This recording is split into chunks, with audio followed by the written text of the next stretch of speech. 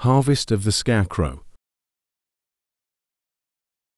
The small farming town of Ravens Hollow was known for its vast fields and the legacy of bountiful harvests, but this autumn, a sinister presence had cast a shadow over the once idyllic landscape.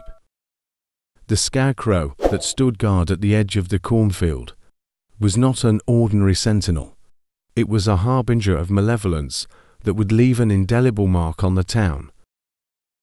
It all began with the arrival of a peculiar ScareCrow.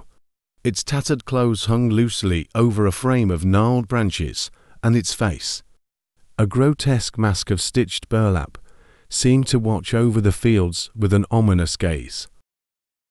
The townsfolk whispered of its unsettling presence, but the harvest season pressed on, and the ScareCrow became a silent observer in the background.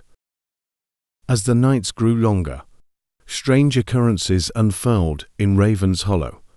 Whispers of spectral whispers and haunting melodies echoed through the cornfields. Crops withered in the fields, and an unnatural chill settled over the town, even as the autumn sun bathed the landscape in a golden glow. I, like the other residents, couldn't shake the feeling that the ScareCrow held a malevolent secret. Its eyes, though mere patches of darkness, seemed to follow my every move. As the weeks passed, I found myself drawn to the cornfield, the rustling stalks beckoning me toward the enigmatic sentinel. One moonlit night, a haunting melody drifted through the crisp autumn air. The ScareCrow, bathed in the ethereal glow of the moon, seemed to come alive. Its limbs, once stiff and immobile, moved with an otherworldly grace, and the mask bore an expression that mirrored the spectral melodies that filled the night. Compelled by an unseen force, I ventured closer to the ScareCrow. The air thickened with an indistinct murmur, a chorus of voices that seemed to emanate from the very earth beneath the cornfield. The ScareCrow's burlap mask contorted into an eerie semblance of a smile, and a voice, carried by the wind, whispered tales of a curse that had befallen Ravens Hollow. The ScareCrow, it seemed, was no ordinary guardian. It was a vessel for the spirits of the land-anguished souls bound by a malevolent force that sought retribution. The harvests that once flourished were now tainted by the curse, and the ScareCrow, an unwitting conduit, bore witness to the spectral tragedy that had unfolded.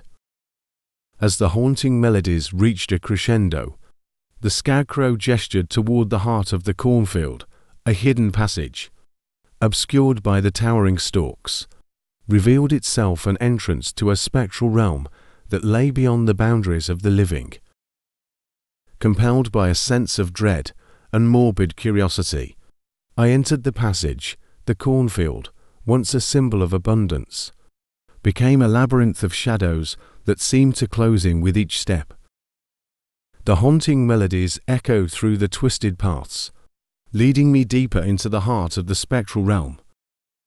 In the center of the cornfield, a spectral congregation awaited. Ghostly apparitions, draped in tattered remnants of farm attire, danced in the moonlit glow. Their hollow eyes bore into mine, conveying a silent plea for release from the curse that shackled them to the land. The leader of the spectral congregation, an ethereal figure with a face obscured by the remnants of a burlap mask, approached. The ScareCrow, it seemed, had once been a farmer, an unfortunate soul who had fallen victim to a tragic fate. The spectral leader spoke of a betrayal that had cursed Ravens Hollow, a malevolence that clung to the very soil upon which the town stood. As the spectral tale unfolded, the cornfield transformed into a nightmarish dreamscape. The apparitions, now trapped in a perpetual dance of anguish, became conduits for the curse that pulsed through the land. The haunting melodies, a lament for the lost, echoed through the spectral realm, their sorrowful resonance intertwining with the chilling wind that swept through the cornfield. Desperation set in. As the spectral leader implored me to break the curse, the ScareCrow, once a victim, had become an unwitting harbinger of the malevolence that gripped Raven's Hollow. The only way to free the tormented souls and lift the curse was to confront the betrayer, the one responsible for the tragedy that had befallen the once thriving town. Guided by the spectral leader, I ventured toward the outskirts of Raven's Hollow, where an ancient farmhouse stood in silent decay. The wind whispered through the dilapidated walls, carrying the echoes of a long-forgotten betrayal. In the farmhouse, a weathered journal revealed the tale of jealousy, greed, and the pact with the supernatural that had doomed the town. Armed with the knowledge of the curse's origin, I returned to the ScareCrow. The spectral leader, once an anguished soul, stood beside the burlap-masked figure. The ScareCrow's eyes, once filled with an ominous gaze, softened with a sense of gratitude as the spectral leader gestured toward the moonlit sky. In a climactic moment, the curse that had bound Raven's Hollow began to unravel, the haunting melodies subsided, and the spectral realm faded into the shadows. The cornfield, once a labyrinth of nightmares, returned to a state of serene stillness, bathed in the gentle glow of the moon. As the first light of dawn broke, Raven's Hollow emerged from the spectral ordeal. The curse, lifted by the revelation of the farmhouse betrayal, released its hold on the town. The ScareCrow, no longer a harbinger of malevolence, stood as a sentinel against the haunted past, its burlap mask now a silent guardian of the fields. As I left Raven's Hollow, the once tormented spirits seemed to dissipate into the morning mist.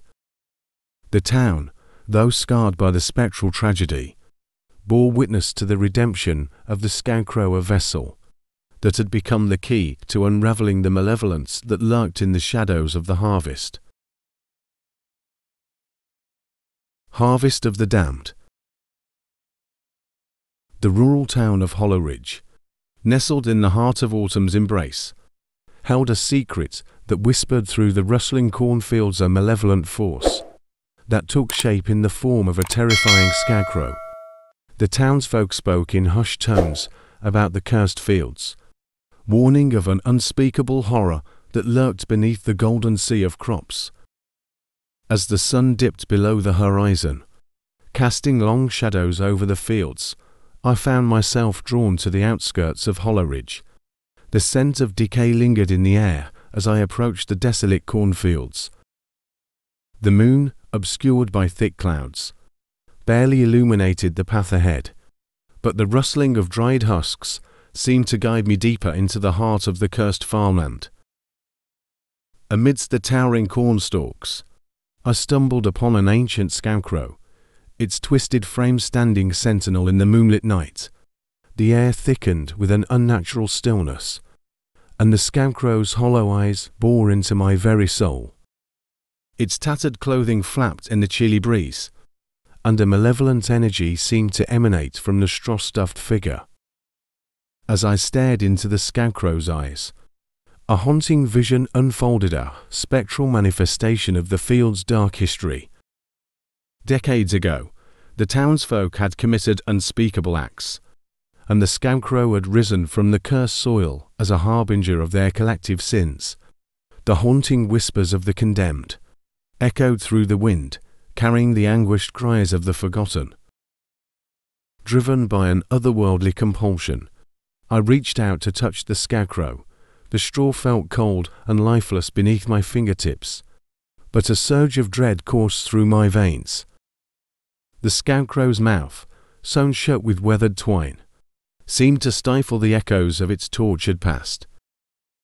As the night wore on, the ScareCrow's malevolence intensified. The moon cast an eerie glow on the fields, revealing a spectral procession of ghostly figures that emerged from the cornstalks. The condemned souls, forever bound to the cursed land, shuffled with a mournful gait, their eyes vacant and filled with eternal despair. The wind carried the whispers of the condemned, a tale of betrayal, revenge, and the unrelenting thirst for justice. The ScareCrow, a manifestation of the tormented spirits, stood as a sentinel at the crossroads between the living and the damned, its twisted form harboring the collective rage of the Forsaken. As I ventured deeper into the cursed fields, the ScareCrow's haunting influence reached a malevolent climax. The ghostly figures closed in, their spectral fingers brushing against my skin. The air pulsed with an unseen force, and the cornfields seemed to warp into a nightmarish labyrinth. Desperation seized me as I realized the curse of the ScareCrow had ensnared me in its grip. The condemned souls, once mere phantoms on the fringes of reality, materialized with a vengeance. Their anguished cries merged with the wind, creating a cacophony of spectral torment that echoed through the cursed farmland. In the heart of the cornfields, I stumbled upon an ancient ritual site, a circle of stones surrounded by gnarled trees. The condemned souls converged, their eyes blazing with an otherworldly intensity. The ScareCrow, now an ethereal figure at the center of the ritual, seemed to channel the collective rage of the Forsaken. As the spectral energy reached a climax, the ScareCrow's mouth slowly began to open. The haunting whispers, once stifled, spilled forth like a torrent of malevolence. The condemned souls, trapped in an eternal cycle of torment, sought retribution for the sins of the living. In a moment of desperation, I uttered words of remorse and begged for release from the cursed fields. The ScareCrow's malevolent influence recoiled, and the condemned souls retreated into the shadows. The wind, now a mere whisper, carried the remnants of the haunted chorus as the night returned to an uneasy stillness. As I left the cursed cornfields behind, a sense of dread lingered in the air. The ScareCrow, forever a sentinel of the damned, watched with hollow eyes as I ventured back towards Hollow Ridge. The moon, emerging from behind the clouds, cast a pale glow on the forgotten farmland, a stark reminder that the harvest of the damned continued, hidden beneath the golden sea of crops, and the ScareCrow stood as a silent witness to the eternal torment that lurked within the fields of Hollow Ridge.